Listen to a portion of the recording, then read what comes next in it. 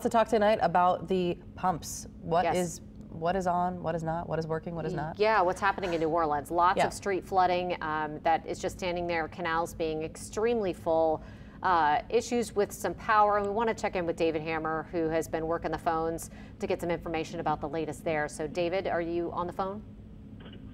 Yes, I am, Katie. Yeah, I've just been in Lakeview. Canal Boulevard is impassable around Polk Street, which I have not seen before. And I actually spoke to a gentleman who lives just about a block away from there who said his house is flooded. And Wow. they have had issues with pumps failing before back in 2017, but they had not had this issue in Ida or in the other big storms. So we're seeing more problems in Lakeview than we've seen in quite some time since the August 2017 floods. And I'm told by Councilman Joe Giarrusso that we did have problems with the electromotive diesel generators that back up the power generation for the older pumps that serve Lakeview. Don't know if that is the reason, but we're definitely seeing some of the smaller streets and even a major portion of Canal Boulevard that are not draining. They are draining slowly or appear to not be draining at all.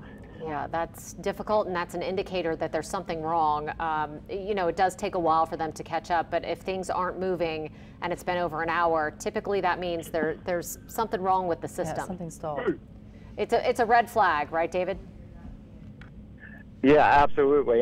In some places, you see the water moving toward the catch basins and very slowly. In other places, you don't seem to see any movement at all. And I spoke to Eli Durham, whose parents' house just flooded, and they do have a basement that's on slab on grade, but they have been having problems with flooding but they were told that the new drainage in the streets there from new paving work that was done was going to help with that. And here was the first test, and it apparently failed. Oh, that's not good. No, David, the Surge and Water Board seemed so confident going into this storm that it was going to be able to manage this and that things would be under control. Can you speak to that at all? Was that a false confidence there, or did something happen here that was truly unexpected, out of control? Well, I don't think it was a false confidence, because they did have more power going into this than they've had in a long, long time. And they had all of those electromotive diesel backup generators functioning going into the storm.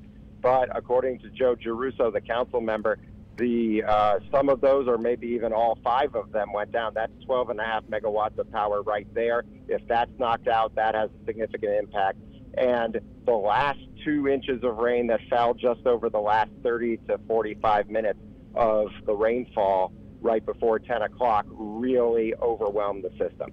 So you see slow drainage after that, but if there are problems with some of the pumps or some of the drainage lines, as we see in Lakeview, then that's a problem.